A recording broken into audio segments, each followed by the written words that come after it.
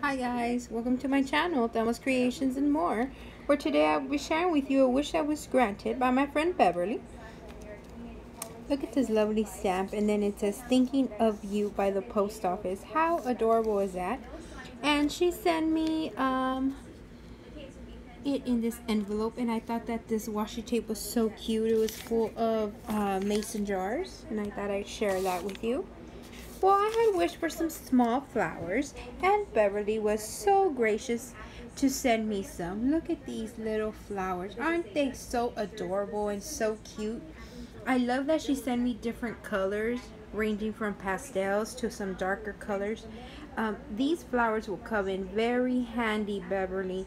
Thank you so much for being generous with me and sharing with me some of your flowers that you had in your stash. I really appreciate it. I will be using these little flowers in my journals. I don't have any small flowers like these, and I needed some so that I can place them in my journals without them being bulky. So thank you so much for sending them to me. Excuse me. I will be using them, like I said, in my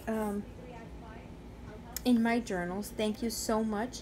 I am in the market for some of these because, like I said, they don't add bulk to the journals, and I love them. They make really cute embellishments there. So thank you, Beverly, for sending me this wish of small flowers. I will certainly put them to good use in my crafting. And thank you so much, my viewers, for watching my channels and my videos.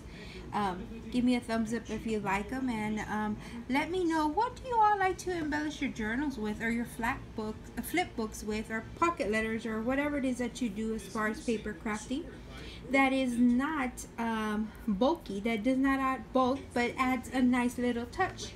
Let me know down in the description box. And as always, my friends, happy crafting!